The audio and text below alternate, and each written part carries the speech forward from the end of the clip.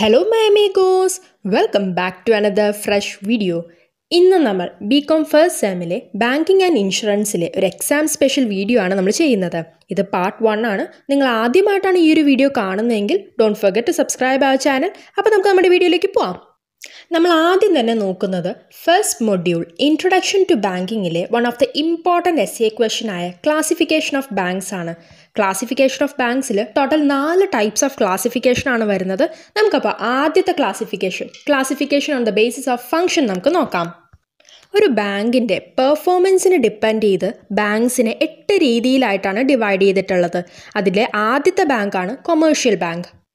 Commercial banks are those banks which carry on commercial banking operations such as acceptance of deposit from the public, repayable on demand or after a short period, and grant short-term credit mainly to trade, commerce and industry with a wide network of branches spread throughout the country.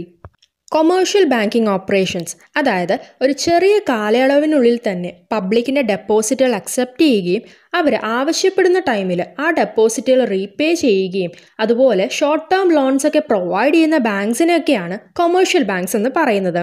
ഇനി second ടൈപ്പാണ് industrial banks. Industrial bank is an institution established to provide long-term financial requirement of industries. Financial requirement of industries are of two types: long-term requirement or fixed capital requirement and short-term requirement or working capital requirement. Fixed capital is needed to acquire fixed assets like land and building, plant and machinery, tools, etc. Working capital is required for the purchase of raw material and to meet the day-to-day expenses in connection with the conversion of raw materials into finished product. ഒരു industry മുന്നോട്ട് കൊണ്ടുപോകാനായിട്ട് കുറേ ആവശ്യങ്ങളുണ്ടാകും. ആ ആവശ്യങ്ങൾക്കൊക്കെ financial support ഒരു long term ബേസിൽ കൊടുക്കുന്ന ബാങ്ക്സിനെയാണ് industrial banks എന്ന് പറയുന്നത്. അപ്പോൾ നിങ്ങൾ ഓർക്കും, ഈ ഇൻഡസ്ട്രീസിന് വേണ്ട ആവശ്യങ്ങളൊക്കെ എന്തെല്ലാമാണ്. നമുക്ക് ആ ആവശ്യങ്ങൾ അല്ലെങ്കിൽ റിക്വയർമെൻറ്റ്സിനെ രണ്ടായിട്ട് ഡിവൈഡ് ചെയ്യാം. ഒന്ന് ലോങ് ടേം അല്ലെങ്കിൽ ഫിക്സ്ഡ് ക്യാപിറ്റൽ റിക്വയർമെൻ്റ് എന്നും, രണ്ട് ഷോർട്ട് ടേം അല്ലെങ്കിൽ വർക്കിംഗ് ക്യാപിറ്റൽ റിക്വയർമെൻ്റ് എന്നും പറയാം. ഫിക്സ്ഡ് ക്യാപിറ്റൽ എന്ന് പറയുന്നത് ഫിക്സ്ഡ് അസറ്റ്സിനെ തന്നെയാണ്. ഈ land and ബിൽഡിങ്ങും plant and machinery പോലെയുള്ള അസറ്റ്സ് വാങ്ങാനായിട്ട് എന്തായാലും ഒരു ലോങ് ടേം ലോണാണ് നമുക്ക് എടുക്കാൻ പറ്റുന്നത്. ഇനി ഷോർട്ട് ടേം എന്ന് പറയുന്നതോ ഒരു ഇൻഡസ്ട്രിയുടെ അല്ലെങ്കിൽ ഒരു കമ്പനിയുടെ day to day expenses meet ചെയ്യാനും റോ മെറ്റീരിയൽസ് ഒക്കെ വാങ്ങാനുള്ള ഫണ്ട്സിന് വേണ്ടി പ്രൊവൈഡ് ചെയ്യുന്ന ലോൺസ് ഒക്കെയാണ് ഈ ഷോർട്ട് ടേം ലോൺസ് എന്ന് പറയുന്നത്. ഈ ഷോർട്ട് ടേം ലോൺസ് ഒക്കെ എന്തായാലും കൊമേഴ്ഷ്യൽ ബാങ്ക്സ് പ്രൊവൈഡ് ചെയ്യുന്നത് നമുക്കറിയാം. പിന്നെ വരുന്ന പ്രശ്നമാണ് ആരാണ് ലോങ് ടേം ലോൺസ് പ്രൊവൈഡ് ചെയ്യുക എന്നത്. ഈ ഒരു ഇൻഡസ്ട്രിയുടെ ലോങ് ടേം റിക്വയർമെൻ്റ് ഒക്കെ സാറ്റിസ്ഫൈ ചെയ്യുന്ന സ്പെഷ്യൽ ഇൻസ്റ്റിറ്റ്യൂഷൻസ് ഉണ്ട്. ആ ഇൻസ്റ്റിറ്റ്യൂഷൻസിനൊക്കെയാണ് ഇൻഡസ്ട്രിയൽ ബാങ്ക്സ് എന്ന് പറയുന്നത്. ഈ ICICI, IDBI ബാങ്ക്സ് ഒക്കെ ഈ ഇൻഡസ്ട്രിയൽ ബാങ്ക്സിൻ്റെ എക്സാമ്പിൾസ് ആയിട്ട് നമുക്ക് പറയാം. ഇനി തേർഡ് ടൈപ്പാണ് agricultural bank.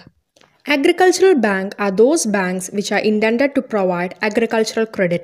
Agricultural farmers require both short-term as well as long-term credit. Short-term credit is needed to buy seeds, fertilizers and other agricultural inputs.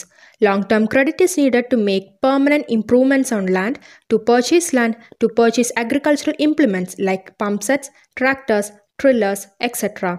In India, agricultural credit is provided by cooperative institutions. ഈ agricultural loans provide ചെയ്യുന്ന എല്ലാ ബാങ്ക്സിനെയുമാണ് agricultural banks എന്ന് പറയുന്നത്.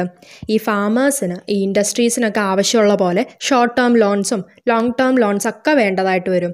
അപ്പോൾ ഈ short term loans ഒക്കെ എന്തിനു വേണ്ടിയിട്ട് ഈ ഫാമേഴ്സ് എടുക്കുന്നത്?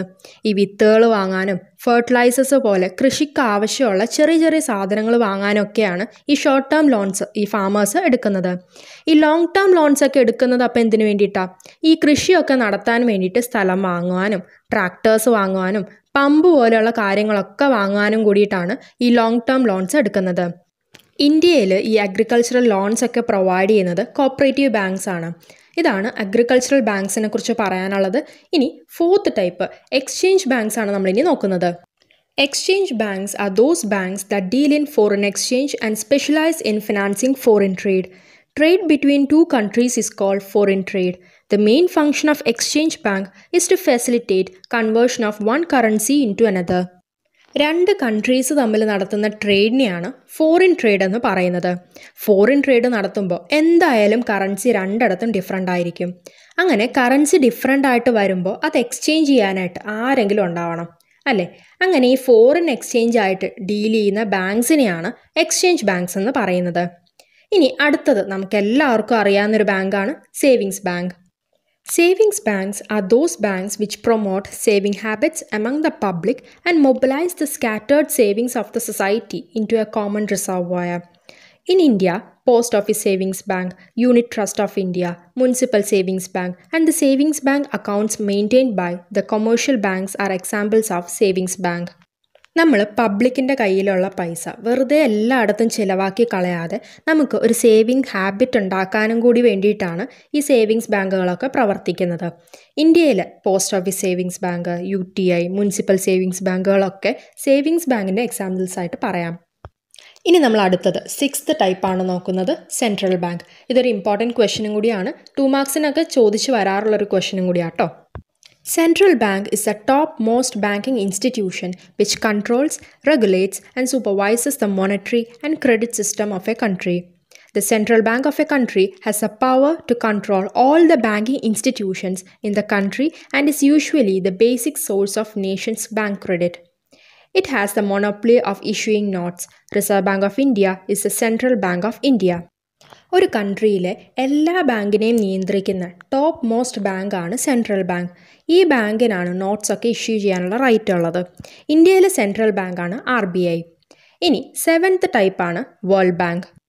World Bank, also known as International Bank for Reconstruction and Development, is a bank established for the purpose of providing long-term loans for restructuring the economies damaged by Second World War and developing the underdeveloped economies. World ബാങ്കിനെ IBRD അല്ലെങ്കിൽ international bank for reconstruction and development എന്നും അറിയപ്പെടുന്നുണ്ട്. നമ്മുടെ എക്കണോമിയിൽ എന്തെങ്കിലും damages ഒക്കെ വരുമ്പം ആ കൺട്രിക്ക് long term loans provide ചെയ്ത് ഹെൽപ്പ് ചെയ്യുന്ന ബാങ്കാണ് വേൾഡ് ബാങ്ക്. ഇനി നമ്മൾ ലാസ്റ്റ് ടൈപ്പാണ് നോക്കുന്നത്, Exim bank. Export-Import Bank was set up on January 1st, 1982 as the apex banking institution in the field of financing foreign trade of India. It functions as the principal financing institution for coordinating the working and other institutions engaged in financing of exports and imports of goods and services. The major function of Exim Bank is to provide financial assistance to exporters and importers. It also provides refinance facilities to commercial institutions against their export-import financing activities. Exim bank അല്ലെങ്കിൽ export import bank setup ചെയ്തിരിക്കുന്നത് 1982 January 1 എക്സ്പോർട്ടേഴ്സിനും ഇമ്പോർട്ടേഴ്സിനും financially support ചെയ്യുന്ന ബാങ്കാണ് Exim bank. ഇതാണ് classification on the basis of ഫംഗ്ഷനിൽ വരുന്ന 8 types of banks. ഇത്രയും കാര്യങ്ങൾ നിങ്ങൾക്ക് ക്ലിയർ ആയിട്ടുണ്ടാവുമല്ലോ അല്ലേ? ഇനി നമ്മൾ സെക്കൻഡ് ക്ലാസിഫിക്കേഷനാണ് നോക്കുന്നത്, classification on the basis of ownership. ഓണർഷിപ്പിൻ്റെ Basil 3 types ആയിട്ടാണ് ബാങ്ക്സിനെ ക്ലാസിഫൈ ചെയ്തിരിക്കുന്നത്. അതിൽ ഫസ്റ്റ് ടൈപ്പാണ് public sector banks. Public sector banks are those banks which are owned and controlled by the government. SBI, Union Bank of India, Bank of Baroda, Indian Overseas Bank, etc. are few examples of public sector bank. Government on ചെയ്യുകയും control ചെയ്യുകയും ചെയ്യുന്ന ബാങ്ക്സിനെയാണ് public sector banks എന്ന് പറയുന്നത്. SBI, union bank of India, bank of Baroda ഒക്കെ public sector ബാങ്ക്സിൻ്റെ examples ആയിട്ട് പറയാം. ഇനി second ടൈപ്പാണ് private sector banks. Private sector banks are those banks which are owned and controlled by private individuals or corporations and not by the government. South Indian Bank Limited, Federal Bank Limited, Catholic Syrian Bank Limited, Dhanlakshmi Bank Limited are few examples of private sector banks of India. Private ഇൻഡിവിജ്വൽസും കോർപ്പറേഷൻസും on ചെയ്യുന്ന ഒരു ബാങ്കിനെയാണ് private sector bank എന്ന് പറയുന്നത്. Federal ബാങ്കും Catholic Syrian ബാങ്കും ഒക്കെ private sector ബാങ്കിൻ്റെ examples ആയിട്ട് നമുക്ക് പറയാം. ഇവിടെ ഗവൺമെൻറ്റിന് ഒരു ഓണർഷിപ്പും ഉണ്ടാവുന്നതല്ല. ഇനി തേർഡ് ടൈപ്പാണ് cooperative banks. Cooperative banks are those banks which are owned and operated by cooperative societies. In India, cooperative banks are established for meeting financial needs in rural areas. Cooperative societies on ചെയ്യുകയും perform ചെയ്യുകയും ചെയ്യുന്ന ബാങ്ക്സിനെയാണ് cooperative banks എന്ന് പറയുന്നത്. Rural ഏരിയാസിലെ financial problems meet ചെയ്യാൻ വേണ്ടിയിട്ടാണ് cooperative banks ഒക്കെ establish ചെയ്തിരിക്കുന്നത്. അപ്പോൾ ഇത്രയും കാര്യങ്ങളാണ് സെക്കൻഡ് ക്ലാസിഫിക്കേഷനിൽ വരുന്നത്. ഇനി നമ്മൾ തേർഡ് ക്ലാസിഫിക്കേഷനാണ് നോക്കുന്നത്, classification on the basis of ഡൊമൈസിൽ. ഡൊമൈസിലിൻ്റെ ബേസിസിൽ 2 types ആയിട്ടാണ് ബാങ്ക്സിനെ ക്ലാസിഫൈ ചെയ്തിരിക്കുന്നത്. ഒന്ന് ഡൊമസ്റ്റിക് ബാങ്കും രണ്ടാമത്തത് ഫോറിൻ ബാങ്കും. നമുക്കാദ്യം ഡൊമസ്റ്റിക് ബാങ്ക് നോക്കാം. Domestic banks are those banks that are registered within the country. As far as India is concerned, any bank registered in India as a banking company is a domestic bank. ഒരു കൺട്രിയിൽ തന്നെ ഒരു bank register ചെയ്യുകയും ആ കൺട്രിയിൽ തന്നെ bank work ചെയ്യുന്നുണ്ടെങ്കിൽ ആ ബാങ്ക്സിനെ ഒക്കെയാണ് domestic bank എന്ന് പറയുന്നത്. ഇനി സെക്കൻഡ് ടൈപ്പാണ് foreign banks. Foreign banks are those banks that are registered in a foreign country and have their head office in a foreign country. As far as India is concerned, any banks registered outside India and have a branch in India is a foreign bank. For example, Citibank. Foreign bank എന്ന് പറയുന്നത് ഇപ്പോൾ ഒരു bank ഇന്ത്യയിൽ work ചെയ്യുകയാണ്, പക്ഷേ ആ ബാങ്കിൻ്റെ head office ഇന്ത്യക്ക് പുറത്ത് മറ്റൊരു കൺട്രിയിലാണെങ്കിൽ ആ ബാങ്ക്സിനെയാണ് ഫോറിൻ ബാങ്ക് എന്ന് പറയുന്നത്. സിറ്റി ബാങ്ക് ഫോറിൻ ബാങ്കിൻ്റെ ഒരു എക്സാമ്പിളായിട്ട് പറയാം. ഇതാണ് തേർഡ് ക്ലാസിഫിക്കേഷനിൽ വരുന്ന 2 ടോപ്പിക്സും. ഇനി നമുക്ക് fourth classification on the basis of registration നോക്കാം. രജിസ്ട്രേഷൻ്റെ ബേസിസിൽ 2 ടൈപ്സ് ആയിട്ടാണ് ബാങ്ക്സിനെ ഡിവൈഡ് ചെയ്തിരിക്കുന്നത്. ഒന്ന് ഷെഡ്യൂൾഡ് ആൻഡ് നോൺ ഷെഡ്യൂൾഡ് ബാങ്ക്സും രണ്ടാമത്തെ ലൈസൻസ് ആൻഡ് നോൺ ലൈസൻസ്ഡ് ബാങ്ക്സും. ആദ്യം നമുക്ക് scheduled and non scheduled banks നോക്കാം. Scheduled banks are those banks whose name appears in the second schedule to the Reserve Bank of India Act 1934. A bank must satisfy the following condition to get its name included in the schedule. First condition, its paid up capital and reserves have an aggregate value of not less than 5 lakh. Second condition, it must satisfy the RBI that its affairs are not being conducted in a manner detrimental to the interest of the depositors. Third condition, it must be a corporation or a corporate body and not a partnership or sole proprietorship concern. Non-scheduled banks are those banks whose name is not included in the second schedule to the RBI Act 1934.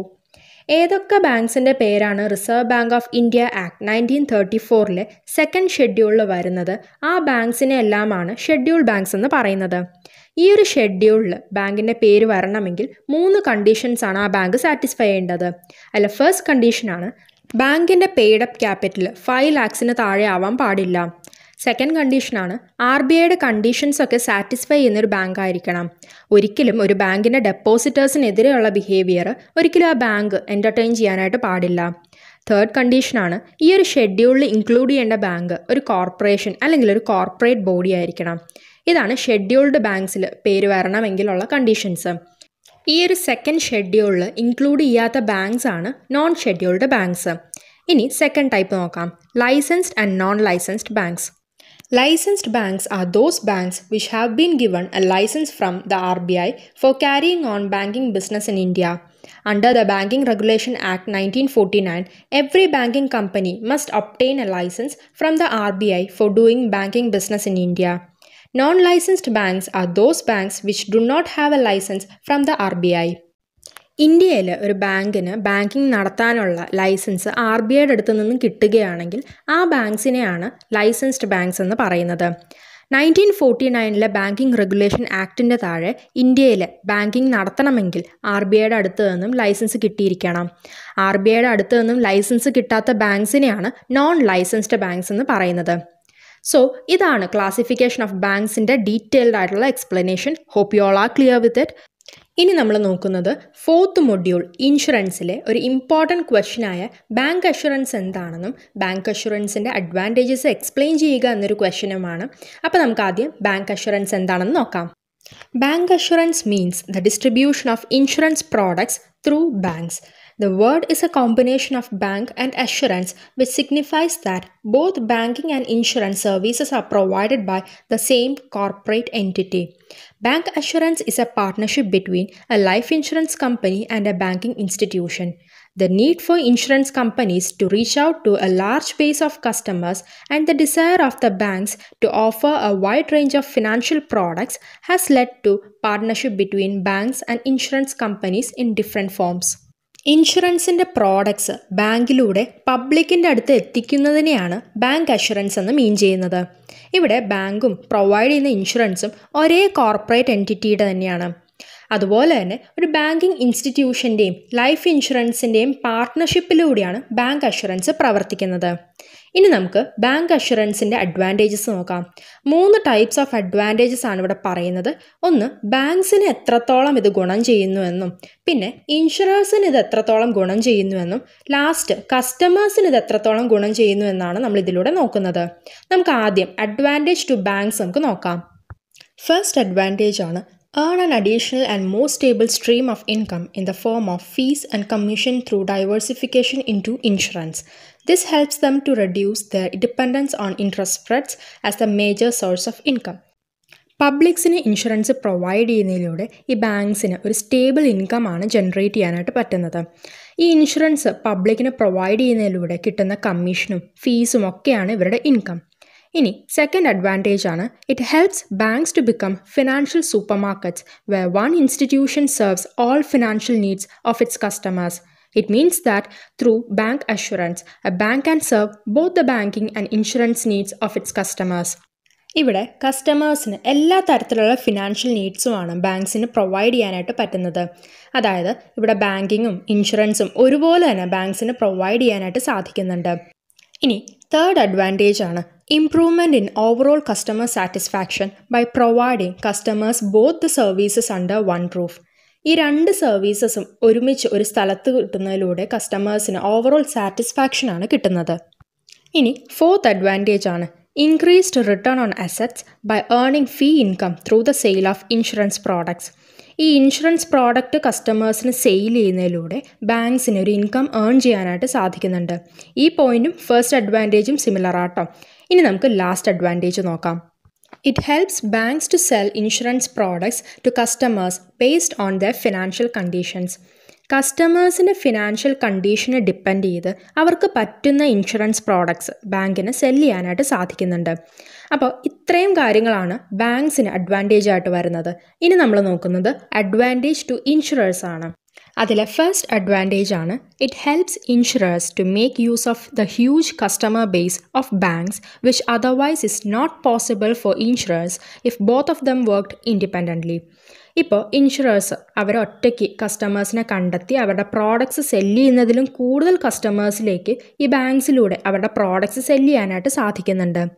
Second advantage ആണ് reduce the dependence on traditional insurance agents by making use of various channels owned by banks. പണ്ടത്തെ പോലെ ഓരോ സ്ഥലത്ത് പോയി insurance എടുപ്പിക്കുന്ന ആ ഒരു രീതി കുറയുകയാണ് ഈ ഒരു മെത്തേഡ് ഇംപ്ലിമെൻറ്റ് ചെയ്ത് തുടങ്ങിയപ്പോൾ തൊട്ട്. ഇനി തേർഡ് അഡ്വാൻറ്റേജ് ആണ് the penetration of bank branches in rural areas can be utilised to cell insurance products in such areas. Rural ഏരിയാസിലേക്ക് ബാങ്കുകളുടെ ബ്രാഞ്ച് വരുന്നതിലൂടെ ഇൻഷുറേഴ്സിന് അത് കൂടുതൽ പ്രയോജനകരമാണ്. അവർക്കും അവരുടെ പ്രോഡക്ട്സ് കൂടുതൽ സ്ഥലങ്ങളിലേക്ക് സെല്ല് ചെയ്യാനായിട്ട് സാധിക്കുന്നുണ്ട്. ഇനി ഫോർത്ത് അഡ്വാൻറ്റേജ് ആണ് banks have database regarding the financial conditions, investment habits of their customers. This database can be used to offer customized products to customers. ഈ ബാങ്ക്സിൻ്റെ അടുത്ത് കസ്റ്റമേഴ്സിൻ്റെ എല്ലാ ഡീറ്റെയിൽസും ഉണ്ടാവും, സച്ചസ് അവരുടെ ഇൻവെസ്റ്റ്മെൻറ്റ് ഹാബിറ്റ്സും ഫിനാൻഷ്യൽ കണ്ടീഷൻസും ഒക്കെ. അപ്പോൾ ഈ ഒരു ഡേറ്റാബേസിലൂടെ ഓരോ കസ്റ്റമേഴ്സിനും അവർക്ക് പറ്റുന്ന രീതിയിൽ പ്രോഡക്ട്സ് കസ്റ്റമൈസ് ചെയ്ത് കൊടുക്കാനായിട്ട് സാധിക്കുന്നുണ്ട്. ഇനി ലാസ്റ്റ് അഡ്വാൻറ്റേജ് നോക്കാം. Banks maintain personal contacts with customers and therefore banks have an upper hand in selling insurance products. Bank എപ്പോഴും ഒരു പേഴ്സണൽ കോൺടാക്റ്റ് കസ്റ്റമേഴ്സായിട്ട് വെക്കുന്നവരാണ്. അപ്പോൾ അതുകൊണ്ട് തന്നെ അവർക്ക് ഈ ഇൻഷുറൻസ് പ്രോഡക്ട്സ് ഒക്കെ എളുപ്പത്തിൽ കസ്റ്റമേഴ്സിന് സെല്ല് ചെയ്യാനായിട്ട് പറ്റുന്നുണ്ട്. ഇതാണ് ഇൻഷുറൻസിൻ്റെ ഭാഗത്ത് നിന്ന് നോക്കുമ്പോൾ അവർക്കുണ്ടാവുന്ന അഡ്വാൻറ്റേജ്. ഇനി നമുക്ക് ലാസ്റ്റ് വണ്ണാണ് നോക്കേണ്ടത്, കസ്റ്റമേഴ്സിന് ഈ ബാങ്ക് അഷുറൻസ് കൊണ്ടുള്ള അഡ്വാൻറ്റേജ് എന്താണെന്ന്. ഫസ്റ്റ് അഡ്വാൻറ്റേജ് ആണ് since banks make use of the existing network in providing insurance services there is lowering of distribution cost and it's benefit will be passed on its customers in the form of lower premium rates. ഈ banks എന്തായാലും അവരുടെ network use ചെയ്ത് insurance services provide ചെയ്യും. അപ്പോൾ അവരുടെ കസ്റ്റമേഴ്സിന് law premium റേറ്റ്സിലായിരിക്കും ഈ benefits കൊടുക്കുക. ഇത് കസ്റ്റമേഴ്സിന് ഒരു ആഡഡ് അഡ്വാൻറ്റേജ് ആണ്.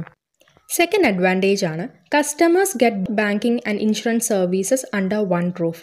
കസ്റ്റമേഴ്സിന് ഈ ബാങ്കിങ് സർവീസസും അതുപോലെ തന്നെ ഇൻഷുറൻസ് സർവീസും ഒരേ സ്ഥലത്ത് നിന്നും കിട്ടുന്നുണ്ട്. തേർഡ് അഡ്വാൻറ്റേജ് ആണ് easy settlement of claims through the banking channel and A great convenience in payment of insurance premium. ഈ ഇൻഷുറൻസിൻ്റെ ക്ലെയിമൊക്കെ ബാങ്കിലൂടെ തന്നെ കസ്റ്റമേഴ്സിന് പെട്ടെന്ന് കിട്ടാനായിട്ട് ഹെൽപ്പ് ചെയ്യുന്നുണ്ട്. ഇനി ലാസ്റ്റ് അഡ്വാൻറ്റേജ് ആണ് availability of customised insurance products as per the needs.